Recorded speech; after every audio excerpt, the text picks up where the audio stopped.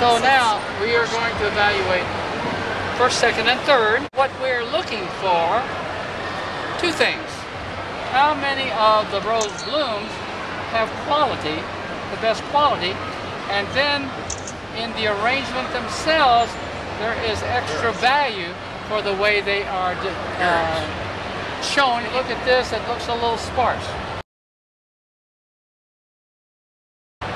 Right, but once again, it's a challenge class, and a challenge class has points for appearance. For appearance. And so now we're looking to see the individual specimen.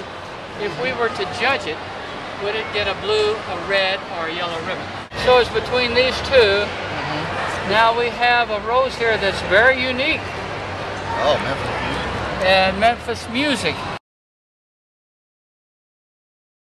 It has yellow specks on the bloom, and that's the only rose I know that looks like that.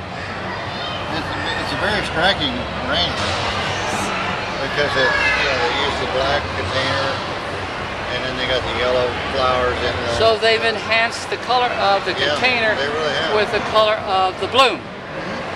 And so that gets more points. Well, you have a gap there. This is a little washed out. This sticks up above the rest instead of being smooth. This is a constant. There are no gaps and spaces. It's happy with that one? So okay. Now when we come to one that we disagree, we're going to fight.